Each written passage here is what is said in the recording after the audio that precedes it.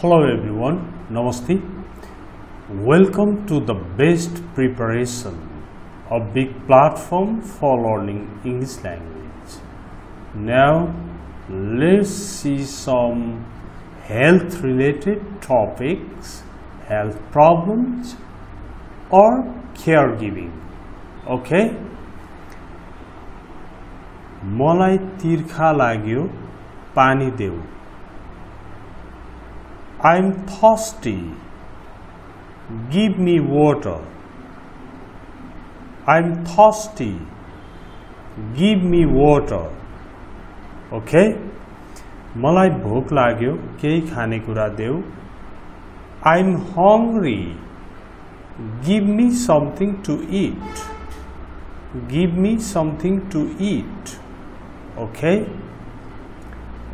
I'm hungry.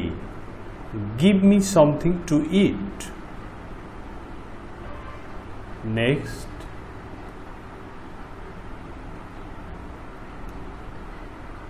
म बिरामी र पीडादायी महसुस गर्छु. I feel sick and in pain. I feel in pain भनेको मलाई अप्ठ्यारो भए जस्तो दुखे जस्तो फिल हुन्छ भयो. अनि I feel sick and in pain भन्दाखेरि चाहिँ म बिरामी र पीडादायी महसुस गर्छु भयो. मेरा आँखा दुख्छन् भन्दा my eyes hurt. My eyes hurt. Okay? I feel sick and in pain. My eyes hurt. मेरा आँखा दुख्छन्.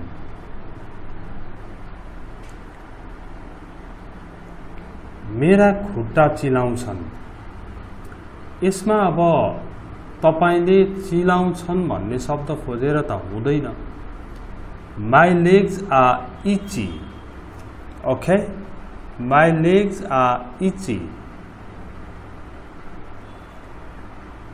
मलाई बान्ता होला जस्तो छ, भमिट होला जस्तो छ भन्दा I feel like vomiting. I feel like vomiting. मलाई बान्ता होला जस्तो छ. Okay?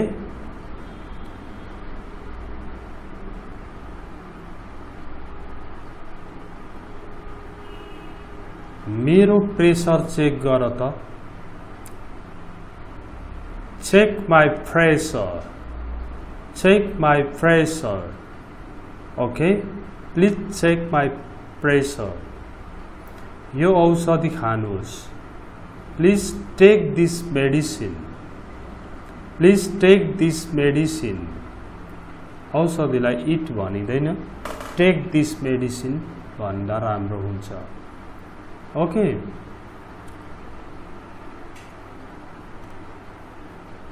तपाईलाई ठीक छ, नआत्तिनुहोस्. Okay? You're okay. Don't panic. You're okay. Don't panic. Panic भनेको डराउनु, आत्तिनु. तपाईले धेरै आराम गर्नुपर्छ. You have to relax a lot. Relax गर्नु भनेको पनि आराम पनि हो. You have to relax a lot. You have to take a lot of rest. धेरै आराम.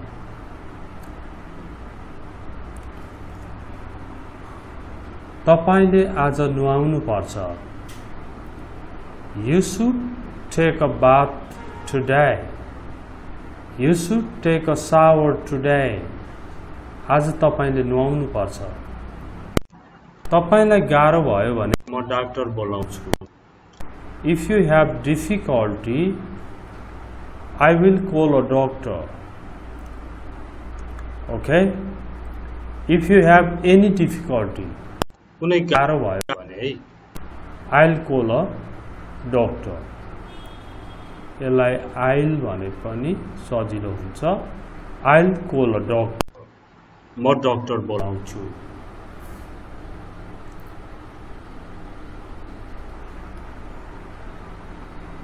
पिसाब फेर्न जानु पर्यो भने मलाई भन्नुहोला. Tell me if you have to go urinate. Urinate, P भनेको पनि पिसाब फेर्नु हो. Urinate भनेको पनि पिसाब फेर्नु हो. टॉयलेट जानु पर्यो भने मलाई भन्नुहोस्. Tell me if you have to go to the toilet. Tell me if you have to go to the toilet. Toilet जानु पर्यो भने मलाई भन्नुहोला. मलाई पिसाब गर्न लैजाऊ. यो caregiving सँग सम्बन्धित छ क्या यो body. Take me to pee. Take me to pee. मलाई पिसाब गर्न लैजाऊ. मलाई दिशा गर्न लैजाऊ. Take me to defecate.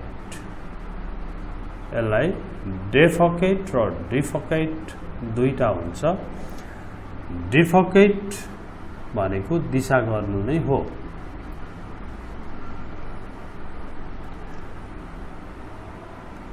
मलाई एक सातादेखि चिसो लागेको छ. I've had a cold for a week. I've had a cold. चिसो लागेको छ. I've had a cold for a week. अनि यसलाई नि छिटो गरी भन्छ. I've had a cold for a week. मेरो घाँटी सुकेको छ. My throat is dry. म खोकी रोक्न सक्दिन. I can't stop coughing. म खोकिरहन सक्दिन पनि हो यो.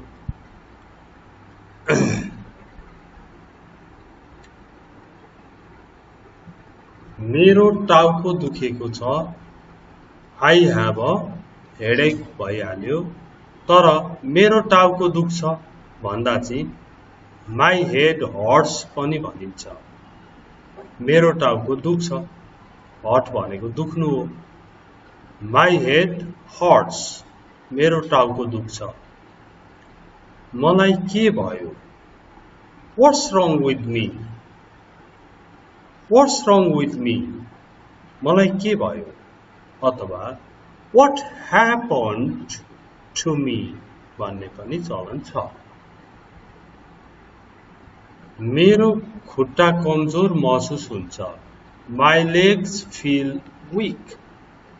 My legs feel weak. कमजोर महसुस हुन्छ. मेरो छाला चिलाउँछ. My skin is itchy. My skin is itchy. मेरो दाँत दुखेको छ. I have a toothache. I have a toothache. मलाई लाग्छ मेरो दाँतमा किरा लागेको छ.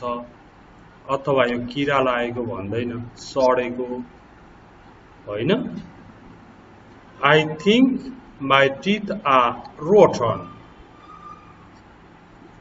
किरा लागेको छ भनेको पनि आखिरमा त्यही हो. अब हेर्नुहोस् त, यसलाई सानो बनाएर हेर्दाखेरि कस्तो देखिन्छ. मलाई तिर्खा लाग्यो, पानी देऊ. I'm thirsty, give me water. मेरो खुट्टा चिलाउँछन्. My legs are itchy. मलाई बान्ता होला जस्तो छ. I feel like vomiting. म बिरामी र पीडादायी महसुस गर्छु. I feel sick and in pain. मेरो आँखा दुख्छन्. My eyes hurt. मेरो प्रेसर चेक गर. Check my pressure. यो औषधि खानुहोस्. Please take this medicine. तपाईलाई ठीक छ, नआत्तिनुहोस्. You are okay. Don't panic.